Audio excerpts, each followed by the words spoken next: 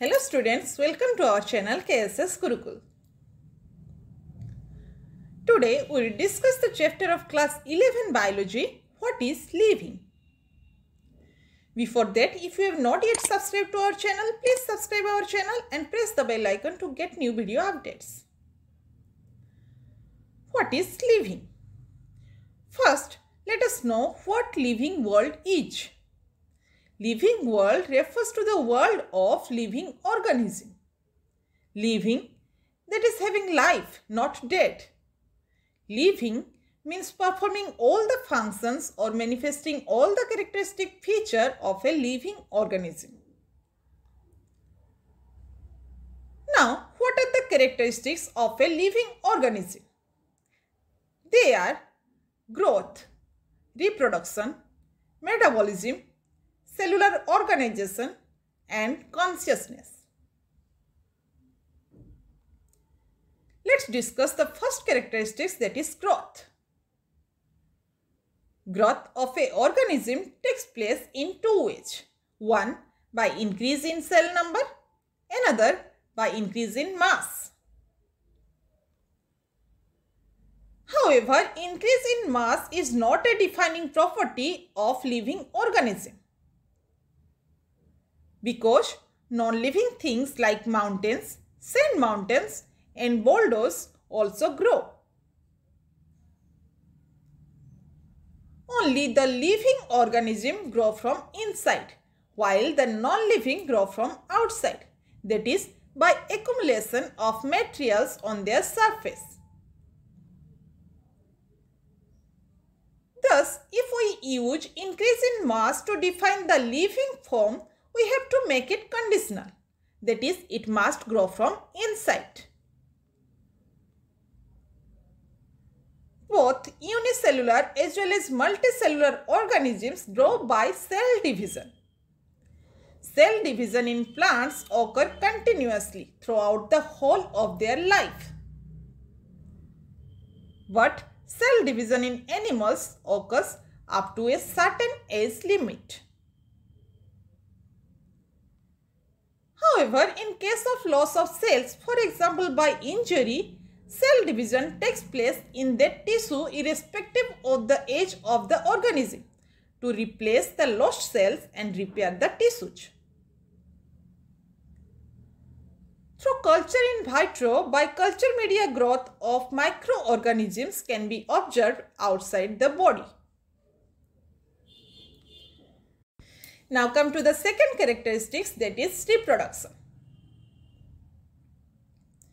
Unicellular organisms like bacteria, unicellular algae or amoeba reproduce by a process called fission,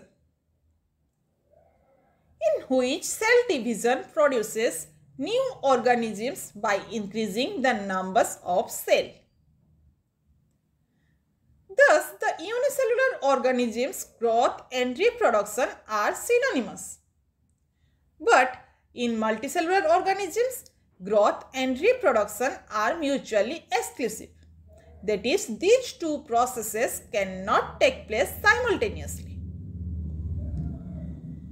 Reproduction is the process by which an organism develops its progeny more or less similar to it. Generally, by reproduction, we mean sexual reproduction. However, most unicellular and some of the multicellular organisms reproduce by asexual means also.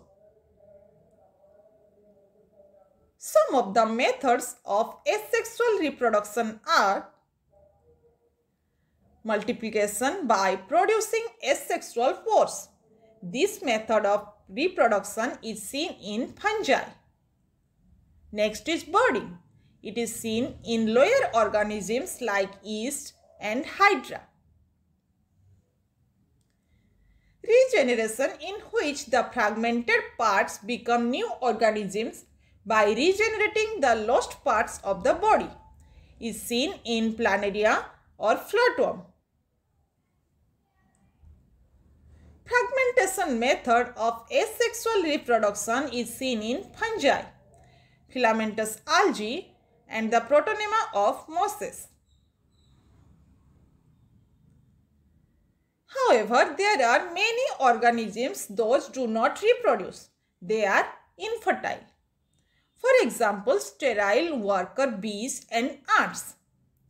Infertile human being. Hennies and moles. Hennies are the offsprings of male horse stallion and the female donkey zany, whereas the moles are the offsprings of female horse mare and male donkey jack. Horses have chromosome number 64 and the donkeys have 62, but the hennies and moles have an odd chromosome number, that is 63. Thus, they cannot reproduce. Thus, reproduction cannot be defining feature of a living organism. Now come to the third characteristic of a living organism, that is metabolism. These are the sum total of various biochemical reactions inside our body by which various chemicals are formed and also changed into various biomolecules. According to Taber's dictionary, metabolism is all of the energy and material transformation that occur within the living cells. It includes two fundamental processes, that is anabolism and catabolism. Anabolism is constructive phase of metabolism, in which inorganic chemicals are converted into cell products or parts of the living cells. Catabolism is destructive phase of metabolism, in which complex substances are converted into simplest ones, often with release of energy or ATP. All the plants, animals, fungi, microbes, whether they are unicellular or multicellular, exhibit metabolic reaction, whereas non-living things do not exhibit metabolic reaction. Isolated metabolic reaction can be performed by vitro, that is outside the body. For example, in test tube. However, they are neither living nor non-living things. Those are living reactions. Hence, metabolism is a defining feature of a living organism. Now, the fourth characteristics, that is cellular organization. Cellular organization refers to the components of the cell or the cell organelles which are made up of lipids, proteins, carbohydrates, DNA, RNA, etc. Their arrangement inside the cell, their function inside the cell, which is very much organized. Each and every cell organelle has their specific function. The cellular organization is responsible for all the function of the cell like metabolism, cellular respiration and transportation, etc. Properties of tissues are not present in constituent cells but result from the interaction between them. Cellular organization is not seen in dead cells. Thus, cellular organization is the defining feature of a living organism. Come to the fifth characteristics, that is consciousness. It is the ability of the organism to sense its surroundings or environment and react accordingly. In other way, it is the ability of sense perception to receive the external stimuli which can be physical, chemical or biological and react to them. It is seen in all organisms from prokaryotes to eukaryotes and unicellular to multicellular organisms. This property makes all organisms conscious or aware about their surroundings. For example, in both plants and animals, reproduction in seasonal breeders is affected by photoperiod, that is the length of day and night. It is because they can sense the changes in the surroundings. However, human being is the only organism who, along with being awareness of its surroundings, also is conscious of itself. This is called self-consciousness. Hence, consciousness is a defining feature of a living organism. Let us discuss about coma patients. Those are brain dead and are on artificial life support like IV or parenteral nutrition, ventilators, etc. Their respiration and circulation depends entirely on these artificial supports. There is no consciousness of the surrounding or self. In this way, they can be considered dead. However, metabolism in individual cells is continuing in these patients.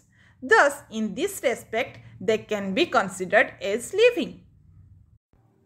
So, in total, we can say a coma patient with brainstem death can neither be considered dead nor living. Such person is living dead. Summary of this topic. Growth is not a defining feature of living organisms, as it can also be seen in non-living things. Reproduction is not a defining feature of living organisms, as there are many living organisms that do not reproduce. There are three defining features of living organisms, that is, metabolism, cellular organization, and consciousness. Coma patients who are brain dead can neither be considered as living nor dead. They are living dead. Properties of tissues are not present in constituent cells, but result from the interaction between them. Human being is the only organism who possesses self-consciousness. This was all about this topic. Feel free to subscribe, like, share and comment your valuable views. Thank you.